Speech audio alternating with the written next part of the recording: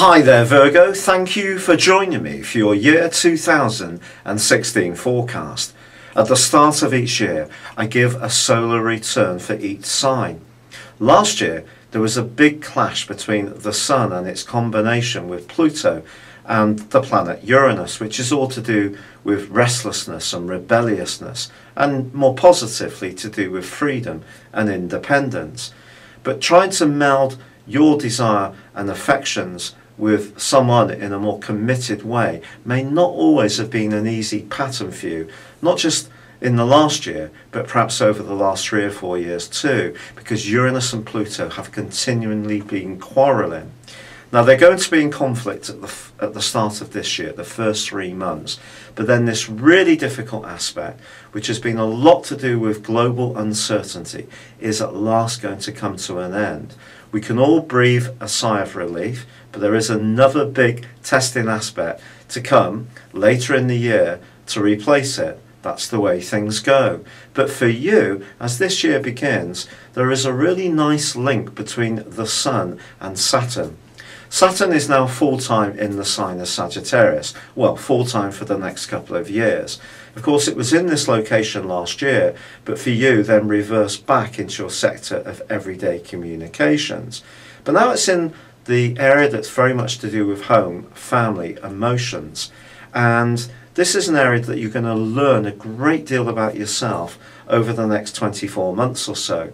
But this year, because Saturn's forging a very constructive link with the Sun, it suggests that this can be, to use an often phrased term, quite a journey, but quite a positive journey. It can be creative. So, for example, if you're wanting to get spliced, or you're wanting to have children, or renovate a home, or get your first foot on the property ladder, or rent an accommodation which really is much more appropriate for the person you can feel comfortable being in, well, this can be a year of progress.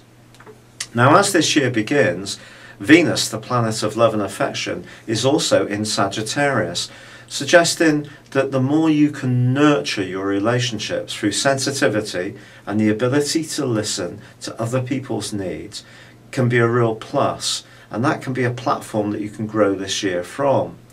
Mercury, your ruler, is for just about 1 day in a very bubbly part of your scope as well, but then switches early in January into a much more pragmatic area. But that's no problem for you. That's all about grappling with the details of things. But Jupiter, the planet of optimism and hope, which has been in your sign since last August, is going to continue with you right through to the 8th of September this new year. And this is your opportunity to demonstrate what makes you an individual, what makes you different, to initiate things. And the more you can show faith and self-assurance in what you're trying to do, the more that Jupiter will reward you. What we can't do with Jupiter is take things for granted. And it does rewind from the 8th of January to the 8th of May. And that could be a period where some of the things you want to achieve seem to tread water a little bit and don't go forwards in quite the dynamic way you may hope. Now, the first eclipse of this new year occurs in March. And that's a particularly significant month.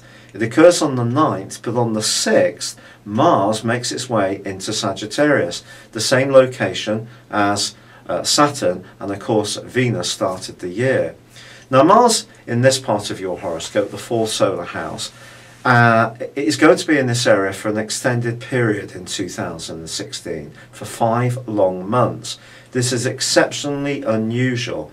Its elliptic means that it usually takes 6 weeks to work through each zodiac sign, but it's going to go through a retrograde, which begins in the middle of April.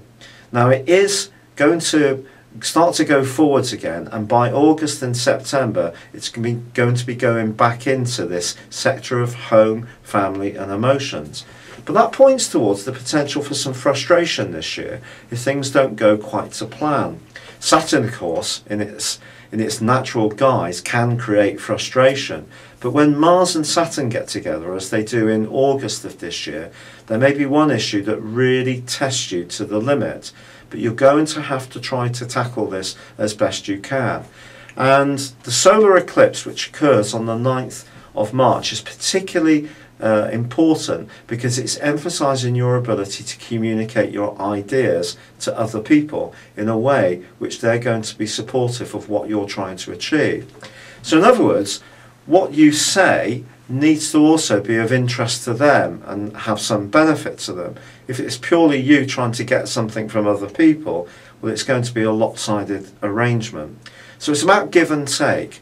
But the lunar eclipse, which occurs on the 23rd, is actually in your sector of emotions. So the more that you can, beg your pardon, in your sector of resources, so the more you're aware of the value of yourself and the value of what you're saying, the better relationships can flow this year.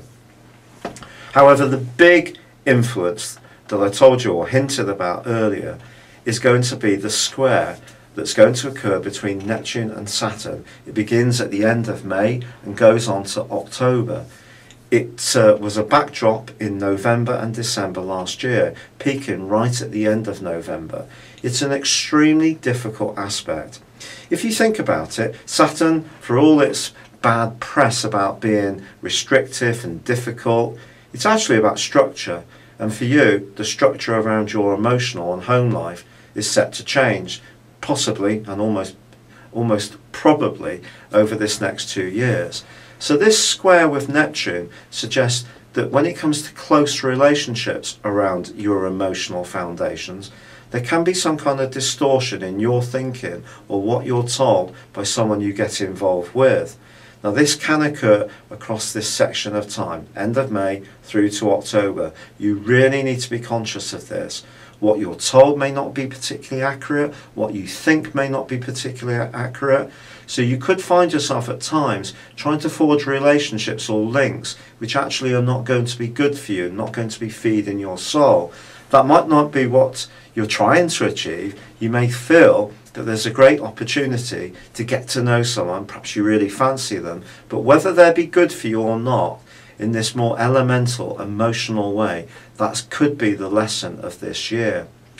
Now we get round to September and it's a key month, especially for you, because on the first day there's a solar eclipse in your sign. This is a great opportunity to supercharge your efforts. Jupiter, however, is going to be moving out of your sign on the 9th and into Libra. But for you, this can be fantastic because it can lead to an improvement in your financial situation in the last quarter of this year, provided you really work hard, and you've worked hard with Jupiter going through your sign in the year preceding this switch. There's also a lunar eclipse which occurs on the 16th. This goes back into Pisces, emphasizing again the need for relationships to be sweet, for you to really prosper in terms of your emotional happiness. So although there could be an improvement in your financial situation, relationships and that basic area of your life, which is to do with what you base everything on, so to do with what feeds you physically and emotionally, is going to be the key, along with those relationships, for the whole of 2016. And as the month comes and the year comes to a close at the end of December, there is once more another potentially distorted influence between Mars and Neptune. So if you meet someone very late in 2016, keep your wits about you just as much as if you meet someone earlier in the year. But it can be a time, a year, where you learn an enormous amount about what you really need to feel secure and happy within yourself. And that's probably the most important thing for any human being. It's been a real pleasure being with you. Thank you for joining me. Good luck and goodbye for now.